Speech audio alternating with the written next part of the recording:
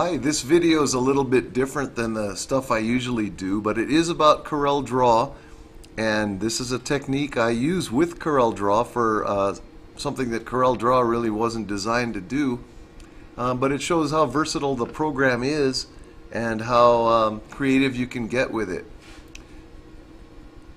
My project today is to address 10 envelopes for a business mailing I'm doing for prospective clients, and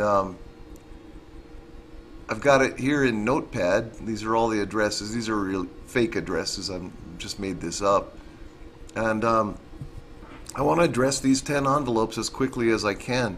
Now for me, CorelDraw, using what I'm going to show you, is faster than importing all this into Microsoft Word, trying to do a mail merge, and partly because I'm not real familiar with Word, I end up wasting envelopes and doing it wrong, and I can't get it to work.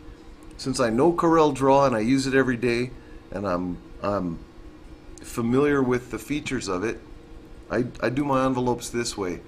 Like I said, this is Notepad, and these are my addresses. And if I select all of them like that and copy it, then switch over to CorelDraw, now you can see what I have here is a number 10 envelope, a business envelope, set up with my return address. And once again, that's not my real address. It even says that on there. And I have this window that I did just by combining two objects, and you can see that the window will cover up whatever I want it to, and it's blue right now because I don't want to lose it on the page.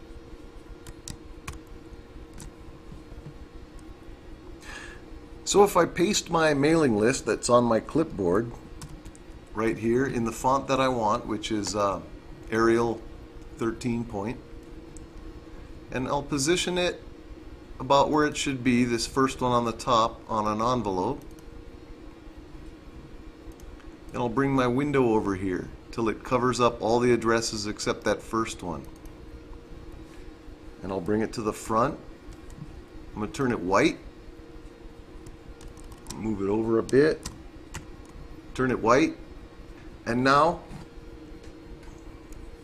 that it's white and it's hiding all the other addresses except for this one, the printer won't see them, and it will print this envelope with my address and this address and nothing else. So this is going to go quick once you get used to it. I'll hit print, Control P in CorelDraw, enter, move it up to the next one, Control P, print, move it up to the next one, print. So you can see as fast as my printer can get these out, I can be going on to the next one and printing them out one by one. I can get through this whole list in less than 30 seconds, and I'll have all my envelopes done. And like I said, at least for me, because this is a program I'm familiar with, it's faster than doing a mail merge. And if you're doing anywhere up to a couple hundred envelopes, this is a fast way to do it. And it's kind of fun too. Give it a try, and I hope your next project goes well.